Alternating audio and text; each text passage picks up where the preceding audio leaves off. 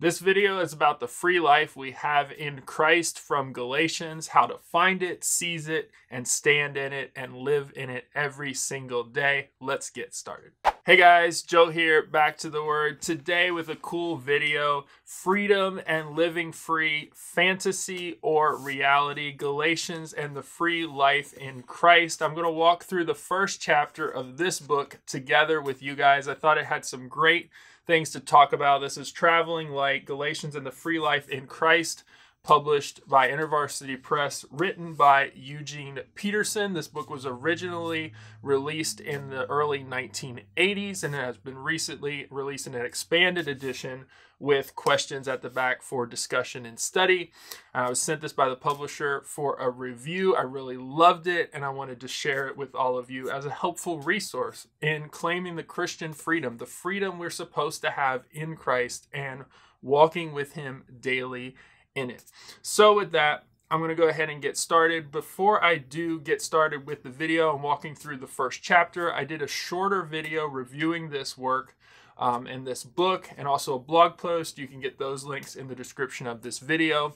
This is the channel Back to the Word. So this channel is about equipping and encouraging you to read the Bible, good books, and have conversations that matter. And I think this is a really important conversation around the Bible and living out what it means to be free in Christ and trusting Him in our daily walk. And so I wanted to share it with all of you.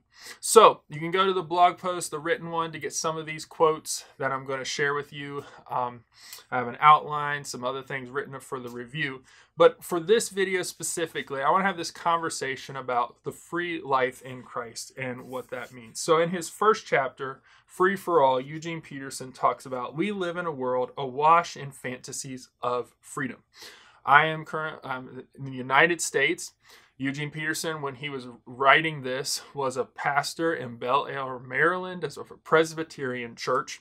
And he was noticing something in the culture, that there were lots of these promises of freedom, these desires to be free. We live in the land of the free, in the home of the brave. But he says, no one is living free. And so then you turn your perspective to the church and you should think, surely Christians are living free from anxiety, free from worry, trusting God, walking in what it means to be in a relationship with God and experiencing Christian freedom. And he's like, that's not what I'm seeing. I'm seeing that they too are seeing that they're living not free. And so he goes on to say in this first chapter, he says, the fantasies are barren in this world that's promises of freedom. They give birth to nothing in word or deed. He said they're just hollow. Everyone wants freedom, but no one is living in it. He says living in the land of the free has not made us free. We are a nation of addicts and complainers. Being provided with freedom of religion has not made us free. Coercive cults and enslaving superstitions continue to proliferate in our culture. He says, but not everything that has to do with freedom is fantasy. So he's showing there is hope. There are also realities of freedom. And so he switches on page 8 in this volume to talking about being that God wants us to be free. That at the center of that belief, Jesus is one of the freest people in the world. He wants to free us up to live. He says, when I live in faith, I live freely. When I set God at the center of my life, I realize vast freedoms and surprising spontaneities. When I center life in my own will, when what I want, my freedom diminishes markedly. I live constrained and anxious. And so he's saying the key to freedom is putting God at the center of our lives. He says it is a daily task to discriminate between the fantasies of freedom and the realities. And I need help to do this. And I need help, and where can I get that help? And so he talks about the burden for writing this book before he shares where he's going to get that help. Ultimately, he's going to show us that the Apostle Paul is the specialist in Christian freedom. He uses the Greek word for freedom or its variations more than any other New Testament author. over 28 uses in Paul's letters, and the most concentrated uses of those words is in the book letter to the Galatians. And so that's what Eugene Peterson is going to use in this book to help us talk through what it means to be free and live the free life in Christ. But before we get there, he shares the burden for this book on page 8 and into page 9. He talks about in the early 80s, freedom in Christ seemed the truth in need of focus. So he talks about that sometimes when we focus on one particular truth, we have to neglect, he says, we don't want to neglect the truth of the whole, of all of Scripture, or what the main point is. But he said this is a truth that needed focused on during the time when he was writing this book. He says, when I looked at people, I realized how unfree they were, even his church. He says, they were buying expensive security systems to protect their possessions from burglary. They were overcome with anxieties in the face of rising inflation. They were pessimistic about the prospects of justice and peace in a world bristling with sophisticated weapons and nuclear devices. They were living huddled, worried, defensive lives. He says, I wanted to shout this objection to the Christians in my church. Don't live that way. You're a Christian. Our lives can be a growth into freedom instead of a withdrawal into anxious weariness. He says, I was determined to seek ways in which I could awaken a hunger and thirst for the free life among people who had lost an appetite for it. And then, having awakened that appetite, to find the food and drink that would satisfy it. So he goes into different things that this pursuit of sharing this truth with others about how to grow an appetite for the free life and then to actually find it. And so he talks about the word freedom.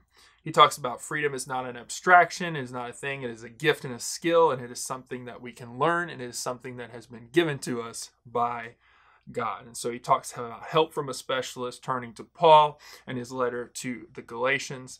And he talks about free in Christ, we are free for all. It says that then this freedom is for all who will claim it, stand with it, and follow God. He says this book is an interim report on a continuing work of training and being trained in a way of life developed at God's initiative and in relation to his freedom. It's not really a traditional exposition or commentary. It's more like a prayer, a continuing conversation on what God is teaching us about freedom. I should break here and say this is a work of spiritual theology, which Eugene Peterson would talk about is just theology lived, what God has spoken about himself lived into our lives. If you know Eugene Peterson and his work, he does this over multiple books that he has. He is about spiritual theology. He takes it for granted that we have read the Bible, we've read Scripture, we know what it means, we know what it says, but then he's trying to get kind of underneath that purpose and meaning and say, how is that actually on the ground, boots on the ground in our life apply to us? How do we get to those principles and actually live them out in our time, in our way? That theology is not just supposed to stay in our heads, but it's supposed to make its way into our lives to be lived. And so he's doing the exact same thing in this book. So he talks about, he continues, there's some things to make very clear from this study. And then he talks about freedoms and fantasies, and he talks about being pioneers of the free spirit. He says, I am convinced that people settle for far too little in matters of freedom on page 13 as he ends the chapter. And so then he's going to go through different chapters. I'm going to go through some of them briefly and just give you a preview of what you're going to get. Check out my blog post and get this book from InterVarsity Press, an excellent book if you want to share, learn more about this. This book has just over 216 pages. It's about 170 or so pages of actual reading. Really easy to digest and go through. And the discussion questions I found personally very helpful as well. So he's going to cover topics as he goes through the letter to the Galatians and then extrapolates these lessons that we can learn about freedom. He's going to talk about how we are free to live, that God has given us freedom, and that the story has God at the center of it.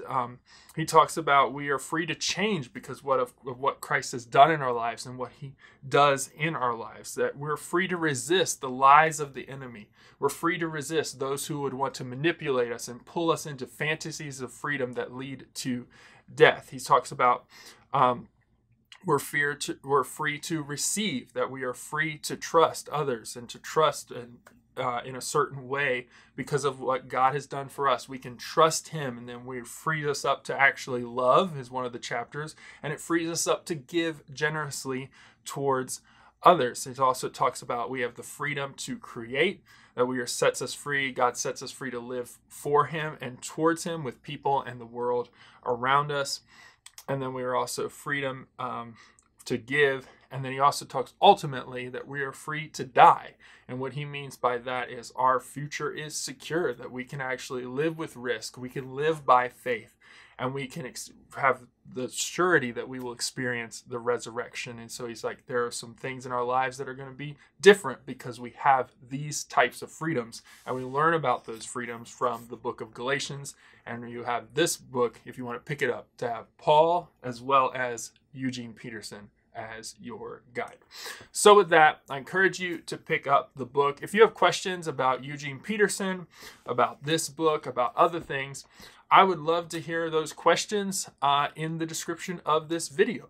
If you like this video and content like this about the Bible, or good books and conversations that matter, please like, subscribe, hit that like button on this video so that more people see this video and hear about these truths. I want to leave you with the final quote, one of the major quotes that's used on the back cover of this book that I thought was really good, and I wanted to end with it. He talks about that if there is a story of freedom to be told, the story must begin with God. This is something we combat in our culture all the time, is the longing for freedom starts with us. And the core theme of this book is true freedom is experienced when God is at his right place in our lives. When we live the way God has ordered the universe and the way we are supposed to live towards him, we experience freedom. And so it goes on to say, the Bible is not a script for a funeral service, but the record of the proclaimed and witnessed God bringing new life to the dead. That we apart from God are dead.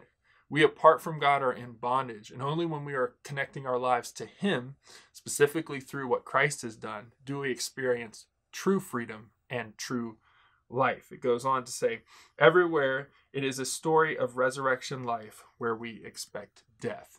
And there in between the lines is read, when we connect ourselves to God in the relationship we were created for with him. So not a book primarily on freedom from sin, but a book about living a life connected to God and the freedom that we have in Christ. So with that, check out the book. Links in the description for this video. Check out my written review, even a shorter review if you want to know more about the book. Until next time, continue to read, treasure, follow the word. God bless, and I'll see you guys soon.